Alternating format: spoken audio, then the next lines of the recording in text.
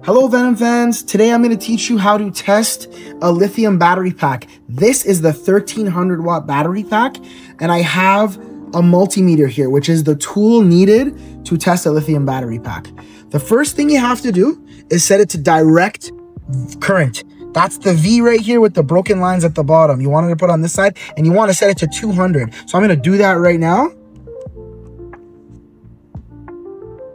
All right, so I have it at the correct setting. Next, what I'm going to do is I'm going to take my two prongs here and measure it on the end of the main supply wire connection. I'm just going to connect it on the two prongs. You're going to see that. I want to let you know one thing before I do this. It's okay for this reading to be above 48 volts, even though this is a 48 volt battery pack.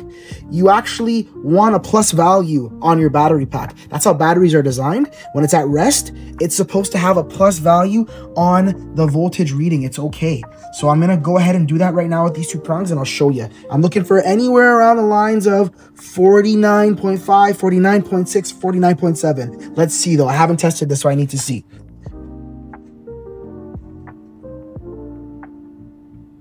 Okay, there you have it, 49.4. That is the correct voltage. It slipped right there, but it's okay. I'll do it again. Just one moment. And there you have it, 49.5, 49.4. That means this is a perfectly good battery, and it is troubleshooted correctly. You know that the battery is good. Thank you.